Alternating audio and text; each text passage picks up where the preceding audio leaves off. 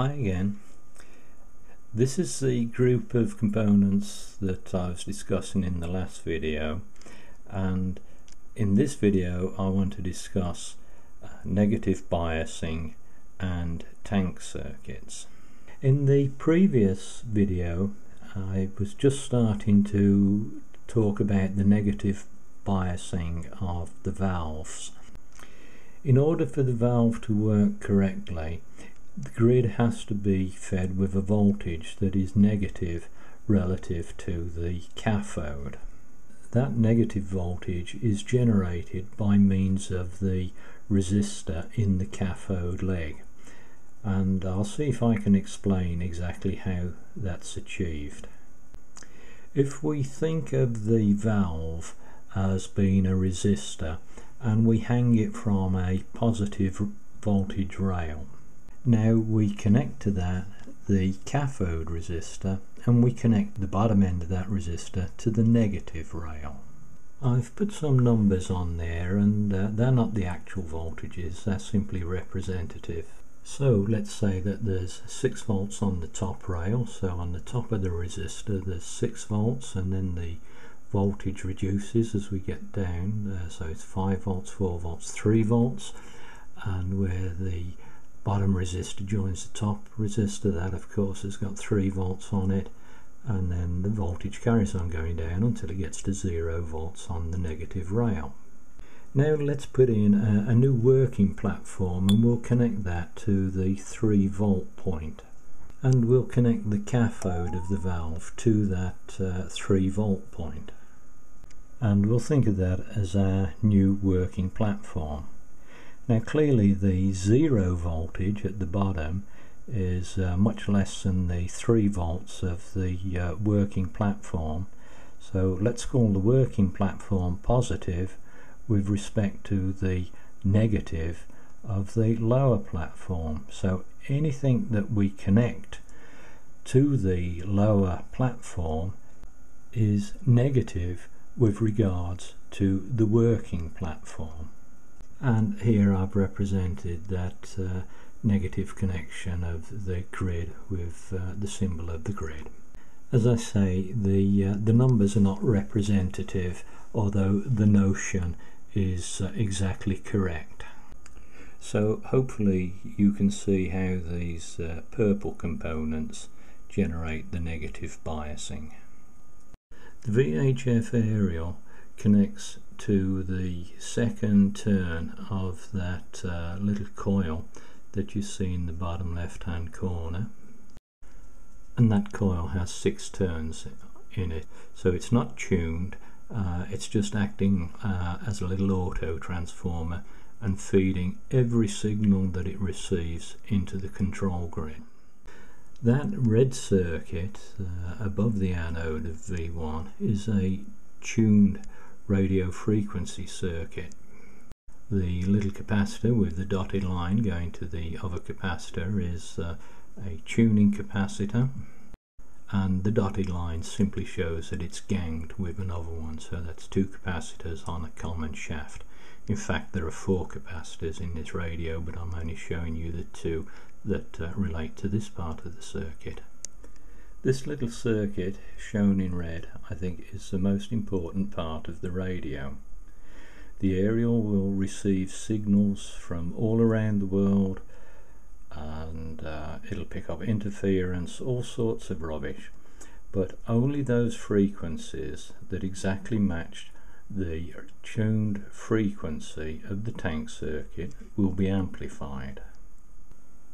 I've set up a little demonstration that I hope shows the way this circuit performs. There's a number of tuned circuits in the radio, and I want to talk to you a little bit about tuned circuits or tank circuits, and for that I'm going to be using this signal generator to represent the RF input, and I'm using this coil and this capacitor as the tuned circuit.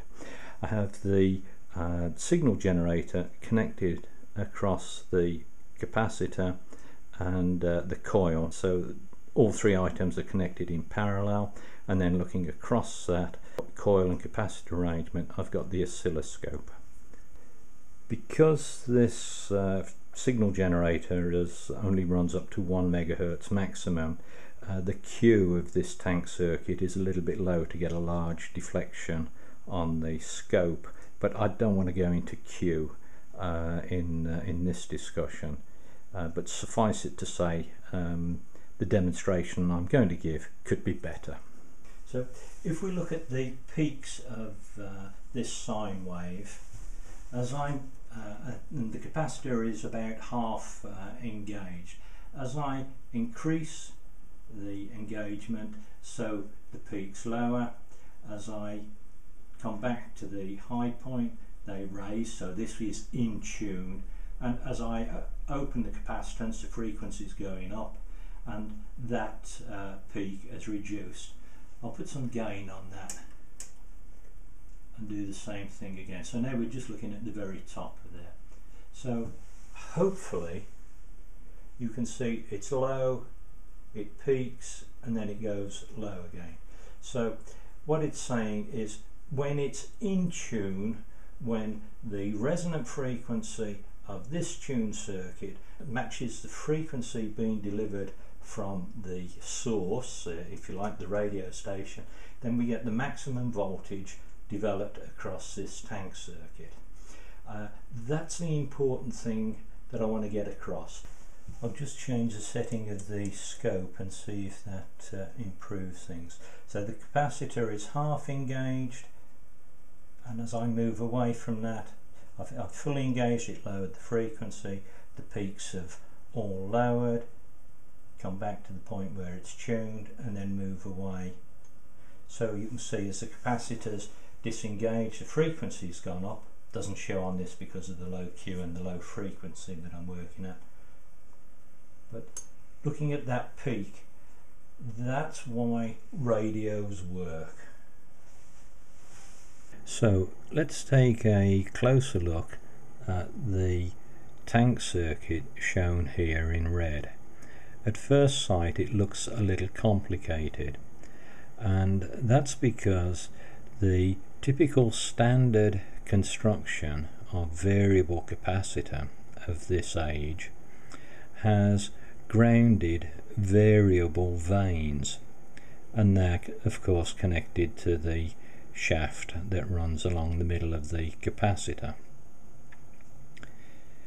Because the capacitor has to be connected in the high voltage anode circuit, the circuit designer has added a series capacitor between the top of the variable capacitor and the top of the coil. The series capacitor passes RF signals, but it blocks the HT DC from being grounded. The coil is fed in the middle of the winding, and this has the effect of giving a bigger voltage swing to the tank circuit.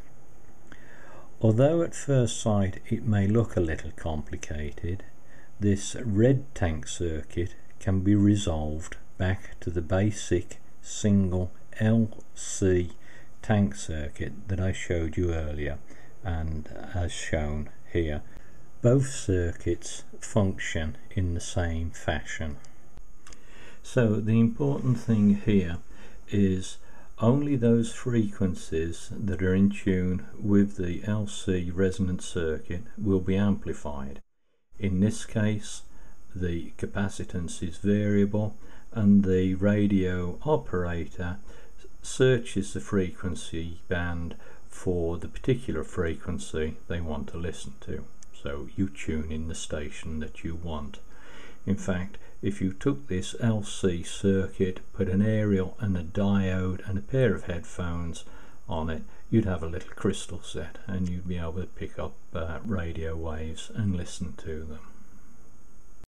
I hope you find this information interesting or helpful, and thank you for the positive feedback that I've been receiving. Thank you. It's all encouragement.